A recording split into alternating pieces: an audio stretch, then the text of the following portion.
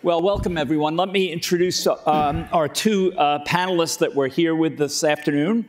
Sue Gordon is the Principal Deputy Director of National Intelligence.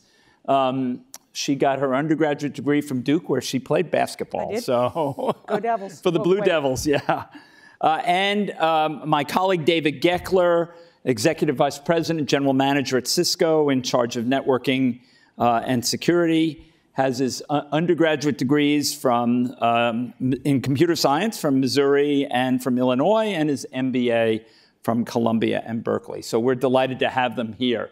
The way we're going to run our panel is I've asked each of the panelists to make a 5-minute opening statement, and then I'll ask a few questions, and then we'll throw the floor open for your questions. But let me first set the stage by talking about two things. We're going to focus on cyber attacks on energy infrastructure. We're not going to talk about cybercrime. We're not going to talk about blockchain or cryptocurrencies. We're not going to talk about Russian hacking in the midterms. We're going to focus on the energy infrastructure. The second is what piece of how we're going to focus on the problem. And this actually comes from a perspective that I gained when I served on a National Academy task force shortly after 9/11, focused on developing a research agenda to counter potential future terrorism events. And immediately, that committee focused on catastrophic attacks.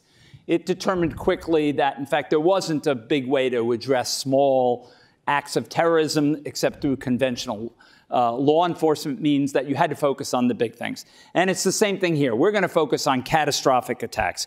What do we mean by that? We mean a large-scale attack that does either sustained damage, taking out a major part of their grid or a power plant for a long period of time, or repeated attacks which create an ongoing extortion threat.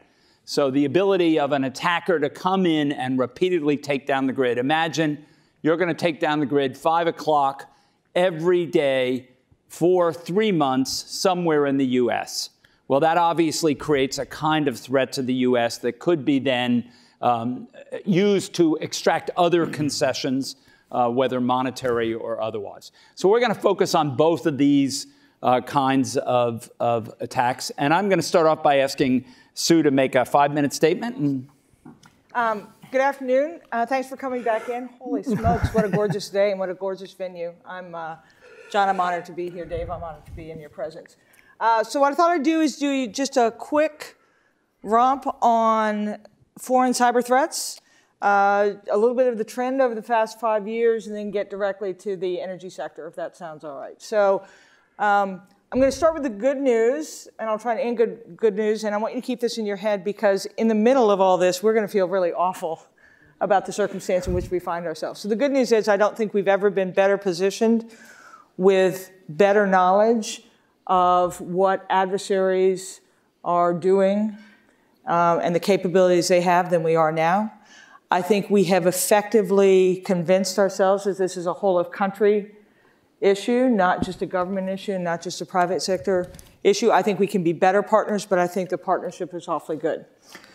So 5 years ago, it feels like a minute, here's what I would have said. Most of the cyber attacks that we see are denial of service or website defacement or spear phishing attacks. And even if I talked about the actors who are perpetrating it, I would say Russia is about the only one who has significant broad-based technical capability, and it was very hard to see what they were doing. China was very broad. Quantity has its own quality, but it was mostly a quantitative issue focused at intellectual property and economic. But they were loud and noisy and kind of ham-handed about how they were doing it. And that was really about it. We saw some emergent capabilities, but that was really who was playing. Fast forward to now, what we've seen is a remarkable advance in both the numbers of players. So those capabilities that 5 years ago were relegated to a few now are available to the most common cyber actors, criminals. Everyone can do those things. and the state actors, the one with resources behind them, have really morphed into significant technological capability and blended operations. And when I say blended operations, it's not just a cyber attack, but a human and cyber attack in combination, that when we talk about the energy sector and where you want to get in order to produce real effects, that starts to become interesting to you. The other thing that's happened is when we look at the intent of our adversaries, again, just a minute ago, it was about stealing information, mostly for some sort of intellectual property or technological advantage. And now what we see is multiple adversaries interested in and able to position themselves for the purpose of access, presence, and pre-positioning for attack. And this is especially obvious in the energy sector. And you know why it is. Put yourself in our adversary's mind in terms of what you would want to do and why the energy sector is interesting. It's because you want to put US decision-making to a test by holding our critical infrastructure at risk in order to govern our activities by the way you hold us at risk. And there is no sector that is more pervasive in its effect on everything from telecommunications to financial markets to medical to defense than the energy sector. All of those require it. So you can understand why this is an attractive target to our adversaries. Within a few years, Russia and China will have the ability to conduct on-demand, localized disruption of service, including of control systems, in multiple sectors simultaneously. That's where they're going. And those other actors that I said were essentially non-players, Iran and North Korea, we already know that they too have aspiration and reach affected by technological availability that allow them to be players as well. So we know Iran has conducted attacks on the energy sector in Saudi Arabia, both in the government and the private sector. And North Korea, we believe, was responsible for the 2014 attack of a South Korean nuclear reactor.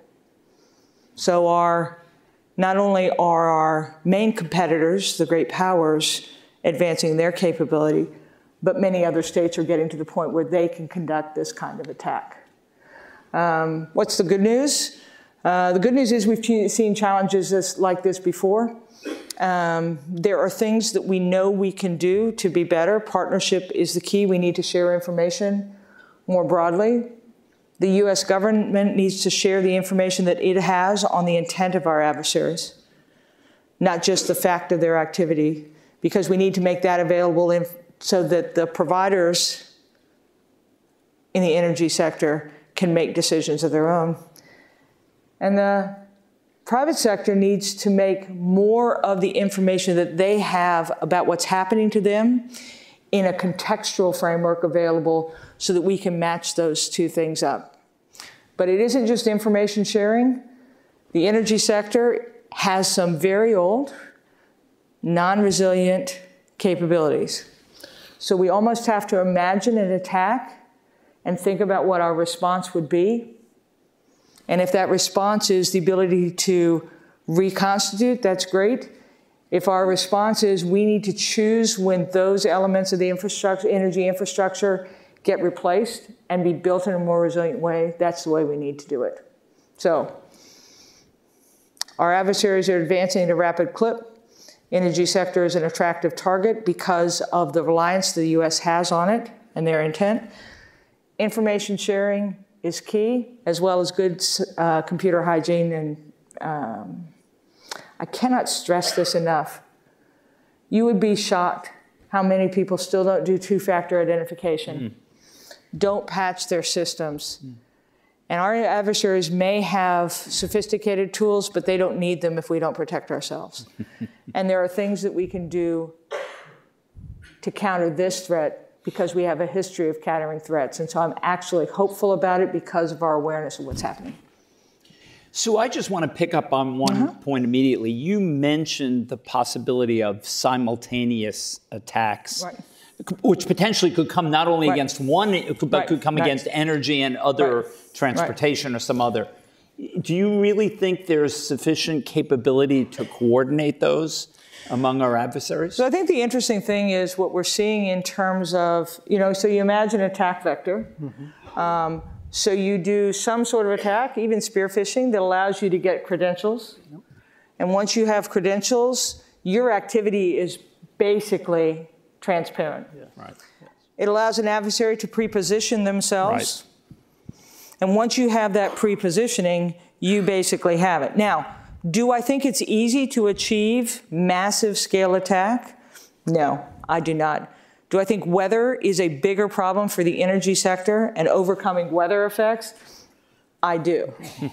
But if you look at the trend they're on, do I believe that they will get there if we don't partner to have better views about how we protect ourselves? Yeah, I think they will. I mean, you could imagine a nightmare scenario, right? You take down the power grid to New York City at the same time you launch perhaps a conventional terrorist attack of some sort, using explosive weapons or something, right? But I think that's a great description of it is really hard to achieve predictive effects through cyber. I mean, that's one of the... It is hard. It is really hard to achieve predictive effects, in part because it's hard to know exactly how the system was designed, to know exactly what the coupling will be. So the potential to do big things is limited to people who have big programs. The potential to have disruptive effects is probably more broadly placed. Great. David? Thank you, John. And it is really great to be here to talk about this. And I think that was a great overview of kind of what the situation is. Let me pick up a little bit on where you ended, which is, what are we doing? Like, how do we defend ourselves, right? So I lead the networking business at Cisco. I think most people know that know us as a very, very large networking company. And building networks is kind of the backbone of this. Like, once we interconnected the world, now our adversaries are taking advantage of that to go places where they can get to through these big interconnected networks. I also lead our cybersecurity business, and one thing people don't know about Cisco is a lot of people don't know is we are also the world's largest cybersecurity company. These two technologies have kind of been hand in hand at some level. It is interesting to me that the networking industry grew up first, and then we started thinking about network security. And so, all of these issues of once you get in a network, are you transparent? We're starting to think about all of these questions, and security being something of how do we integrate these two technologies together to give us a much better chance of defending ourselves.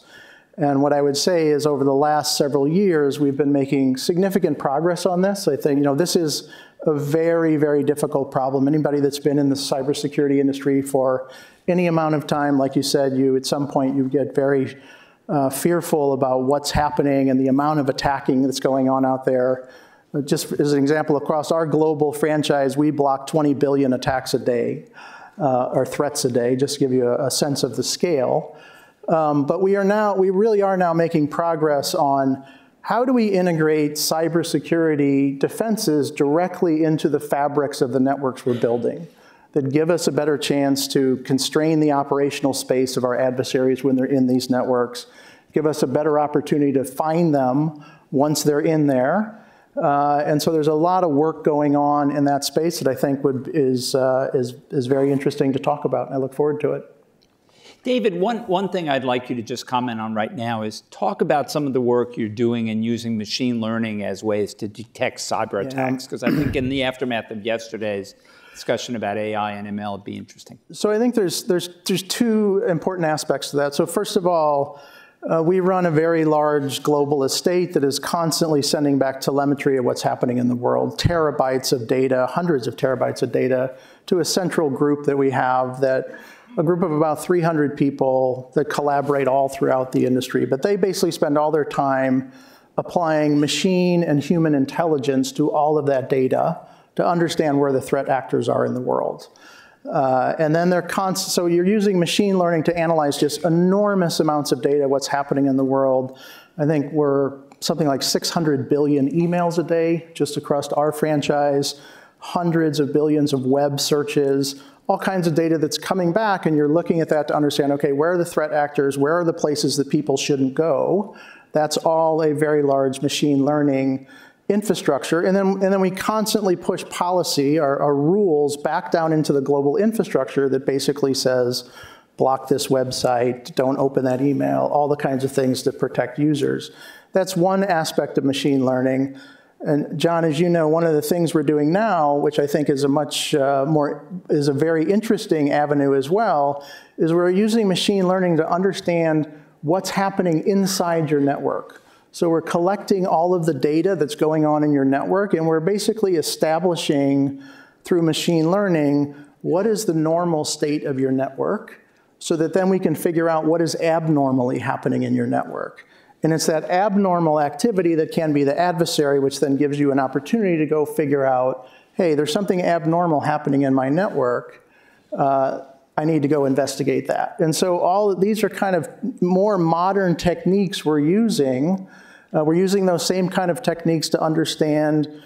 We can look at the behavior of even encrypted traffic and figure out that there's malware in encrypted traffic without decrypting it, because we understand the behavior of the traffic in your network. So there's a lot of very advanced techniques that have just been developed in the last several years about how we can use all of this data science inside networking to help us with this cybersecurity problem. And this is one of the things that needs to come into the energy sector, where you tend to have more operational networks, more unmanaged networks. We need to build those networks in ways we can use all of these advanced techniques. Okay, I'd like to talk something about methods here, because we have a wide range of different attack types, right? You have zero-day, kind of the Stuxnet attack that destroyed the Iranian centrifuges. You could imagine such an attack potentially on the energy infrastructure, which caused a power plant to fail. You've also got the problem that you have these old SCADA control systems, which, despite attempts to innovate them, they're still not built on what I would call perfectly modern, high-security methodology. We've also got equipment that's been in the field for a long period of time, and this makes the energy infrastructure quite a bit different. How do you see those attacks playing out? Where are the particular vulnerabilities that we have in the energy sector? So I'll start. Go ahead. And then you make it right. No. How about that? That's the advantage of going first. It's like playing golf. You can just go crazy. I think you said it about right. So the first is just straight attack of the networks. Everything from the business systems all the way into the actual control of the equipment, or the control systems, where you change the ability of someone else to control it, right? So that's just manipulation. Move to the other place that you said is when you get in to be able to control equipment so you can take a cyber attack and create a physical effect. That was the kind of Stuxnet, right? That's a pretty sophisticated move to be able to do that. So those are the two that you're really looking at. There are many things that can be done on each in order to protect them. I mentioned just cyber hygiene. Anything that's outward facing, and John, you mentioned it, information systems we are getting awfully good at protecting. Operational systems tend to be a little older, a little more functional, a little more purpose-built for the operation, not for the protection of information. And so making sure that all those systems have the most modern protection, I think is almost one of the first steps to be able to keep that from happening. The second one is, I cannot stress the importance of the humans involved in all these organizations. Mm. You know, we have done, as a collective, a pretty good job of learning to protect the electronic paths into our systems. But our humans are still vulnerable. And so making sure that workforces are aware of the threats, that we work on their behaviors to make sure that they are, and that you have constant look at insider threats who could provide the kind of information that takes something difficult to do to make it something easy to do. And when I say blended operations, that's what I mean. Combination of a technical attack and a human attack. And so one of the surfaces you have to protect are your humans in those systems. I mean, I think that's right on the money. I mean, I think you have to start, I mean, you said earlier, what people are trying to do is get credentials so they can get inside the system. And once you're inside the system, you're inside the system. And then you can kind of figure out the lay of the land, understand how the network is built, understand where the control systems are. So how do you get in the system? You attack the people that are operating a system. You try and get their credentials. And I can tell you there's one very, very interesting thing about the cybersecurity space is this, it is this whole concept of you have an adversary. Mm-hmm. So you have somebody across the table from you, you know, if we're on the defending side, it's a constant cat and mouse game. So anything you do to defend yourself, you have a human on the other side that has a profit, an ego, a political motive to defeat you, and then they're going to go to work to defeat you, and then you have to find a different way to defend yourself. So the number of different ways and the amount of creativity in the attacks is just incredible. You know, how can I basically deceive you or social engineer it in a way that I can get your credentials? Can I send you to a website where you view some advertising that you click on, and once you click on it, now you're owned? Can I send you a spear phishing email?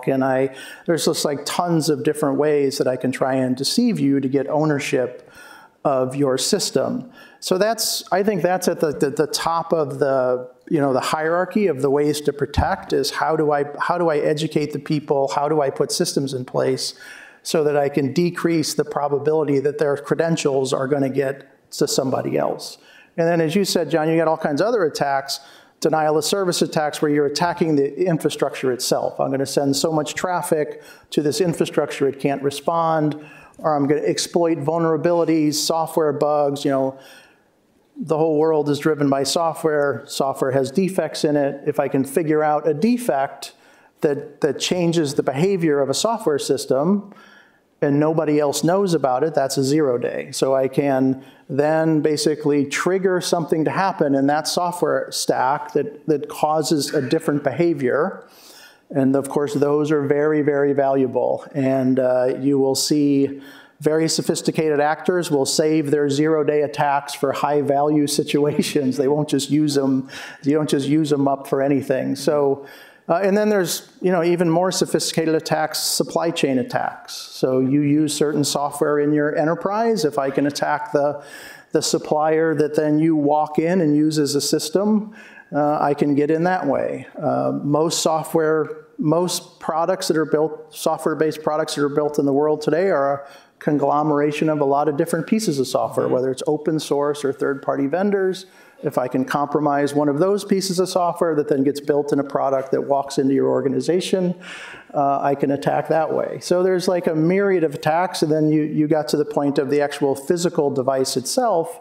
If it's something that's in the field a long time, is it running the most modern software? Can you update it? And so you get the ability to actually go after the physical device itself. So I think this point about human behavior is really an insightful one, because so many of the attacks begin with some sort of phishing kind of attack, or a human individual can overcome even what you might think of as the ideal security, right? I mean, in the centrifuge case, that's an operational system.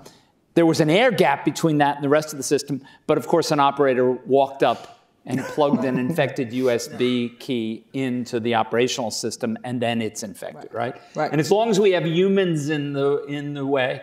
So here's a survey I always like to take when I talk about cybersecurity. How many people have a different password on every single account they have? Okay, that's pretty good. How many have at least 12 letters and numbers in them? How many use two-factor for everything? Oh, we're getting there. Okay, good. We're getting there. See, this is more knowledgeable than most audiences. This is really good. I'm feeling good about ourselves. That's good. That's good. The statistics show, John, that the phishing attacks work. I mean, a huge percentage of people. Phishing attacks work. They do. I mean, the big attack we had at Stanford started with a phishing attack. And the problem you have in an environment like this one is every year you have 3,000 people walk on campus with their computers, many of which are already infected, right? So you have a natural walk-in of this. And they've gotten so sophisticated that they're coming from your colleagues. Absolutely. Yeah, of course. Absolutely. Yeah. They look like it. And they're very good. They're very good. Sue made this comment earlier that we've gotten good at parts of the technology stack. I mean, 3-4 years ago, browser-based attacks were the way that people got credentials. A lot of that technology has gotten hardened over, the software has gotten much better, and it's forced it back now to email overwhelmingly being the primary attack vector. The initial attack vector is email. So be careful what you click on. Right. So talk some about denial of service, because obviously a very strong denial of service thing that could actually cross into the operational infrastructure would have a significant impact on this. And denial of service is a hard thing. It's a really hard thing to stop because it can come from a plethora of different sources. So one of the things that we've seen in terms of protecting against denial of service is you're pushing your defenses further out, and you're working,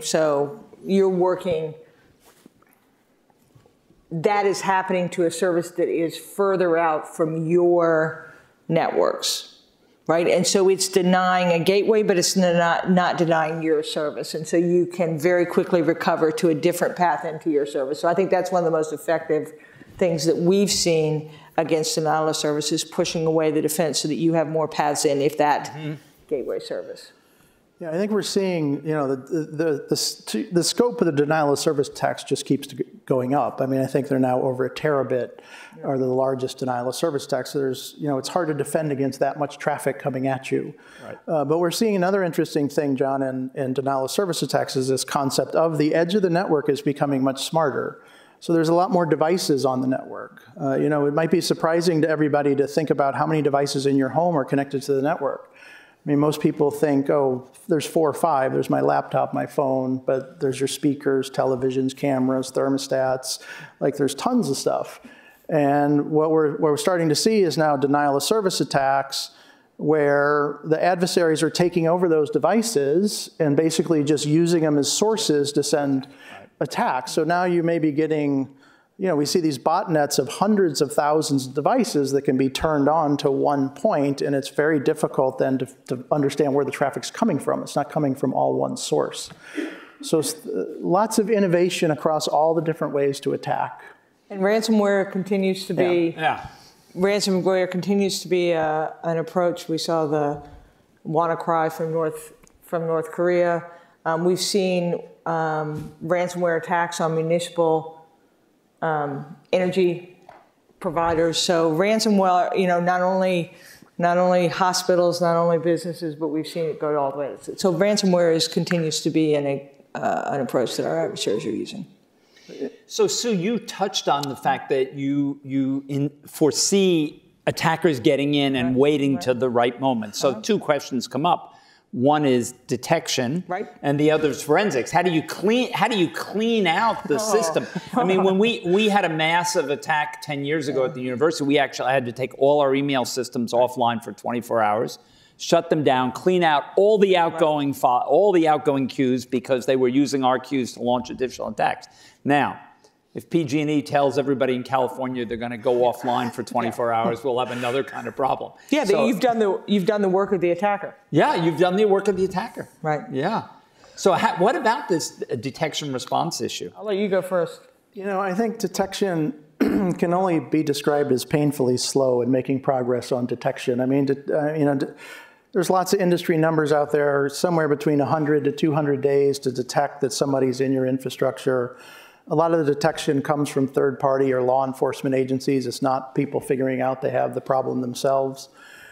Part of this is pretty clear. Have a plan before you connect anything of what you're going to do.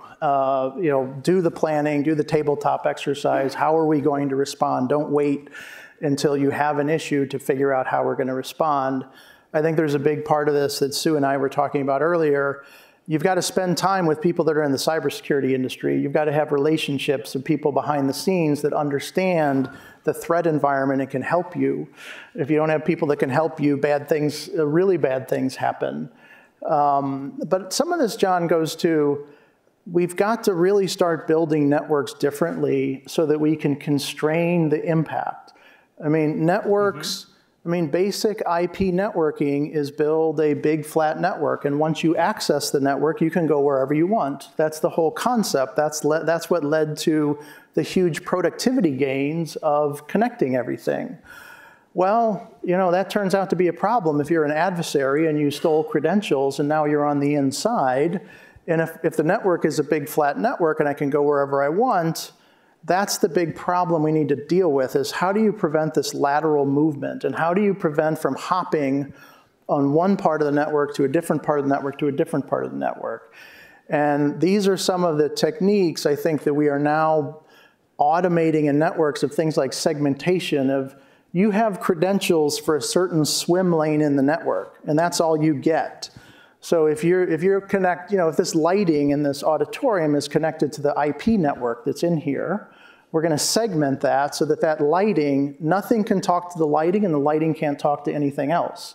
And so if that becomes the attack vector, then the adversary's on the inside of the network and they can't go wherever they want. So, and I think for the energy sector, as they do start to connect everything, and we do go to a smart grid, and we do start to IP enable this whole infrastructure, we need to make sure we're thinking about the most sophisticated techniques of building those networks to give yourself the best chance of constraining the operational space of the attacker, figuring out how to find them once they're on the inside, and once you've found them, have some kind of automated response of what you do to contain their damage. So I think there's some other things that we're doing from a governmental level.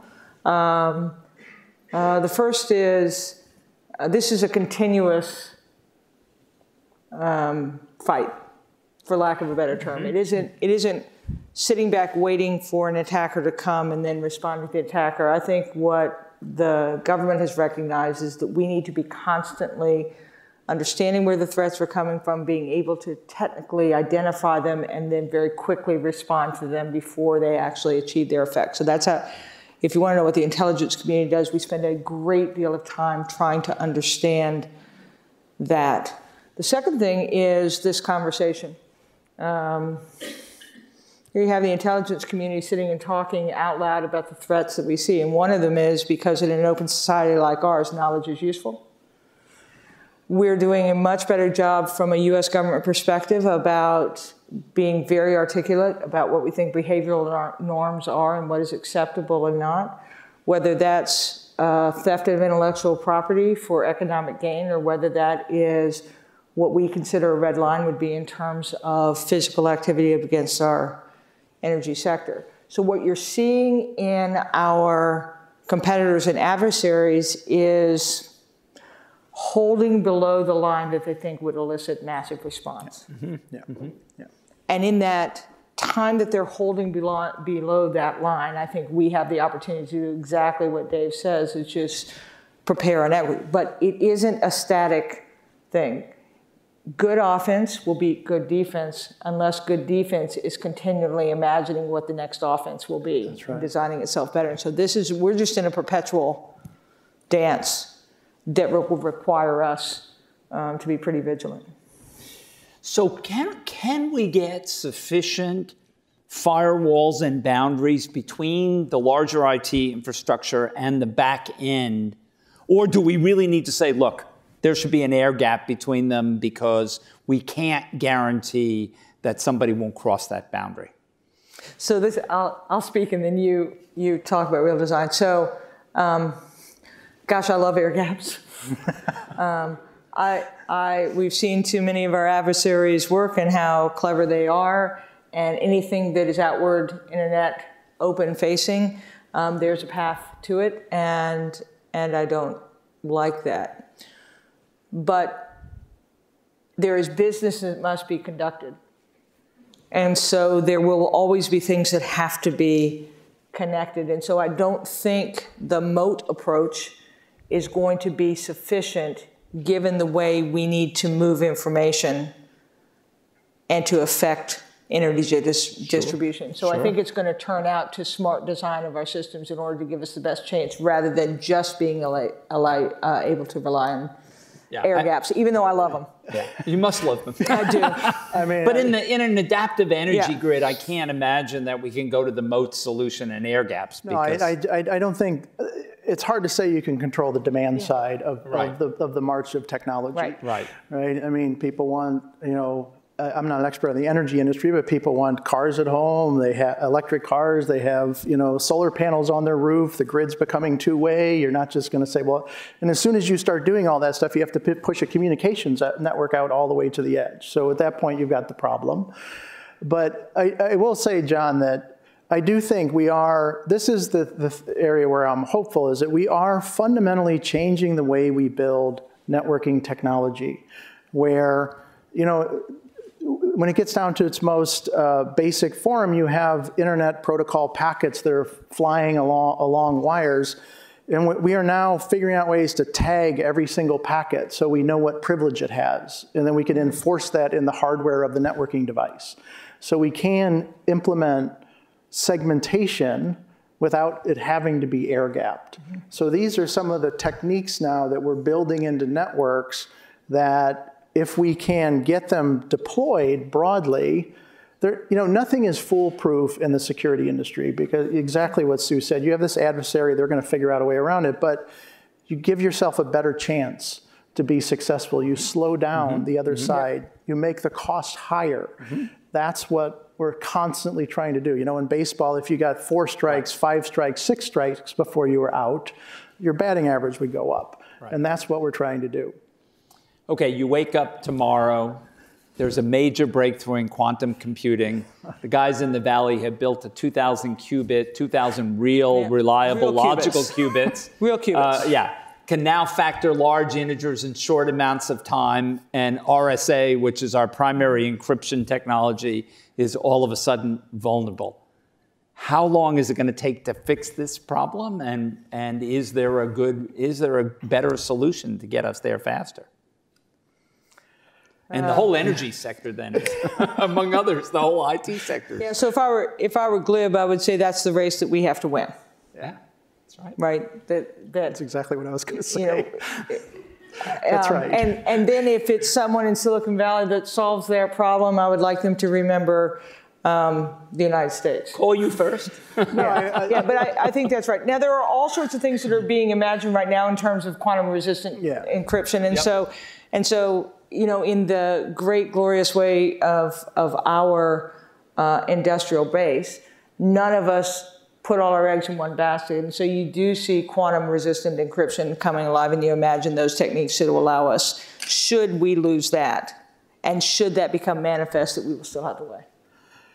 I just think that's exactly it. I mean, the good news is people are thinking about the problem now, right? There's a lot of very advanced, people that think about cryptography and how are we doing privacy on the internet. They realize that, hey, the quantum computers are real. I mean, they're not thousands of qubits yet, and that's going to take a while. But we need to start thinking about this problem now. And they're decomposing the problem as, where is the problem? Is it the key itself? Is it the storage of the key? Is it the exchange of the keys? And I think looking at the whole system and seeing what part can be defeated by quantum, and so there's a fair amount of work starting up on that, which is promising. Good. Okay, last question. Silver wand, magic wand time. If you could do one thing to improve the cybersecurity of our energy infrastructure systems, what would you do? Go first. She says, demandingly. I would make sure, as we start to interconnect all of these systems, because we do have to interconnect them, we're using the absolute most advanced modern techniques of how to do that, which will give us the best chance and have some defenses built in. I would have the private sector and the government continue to share the best wisdom that we each have, and then we've got it. Good answers. Thank you all, and please join me in thanking our panelists. Oh, George has a question.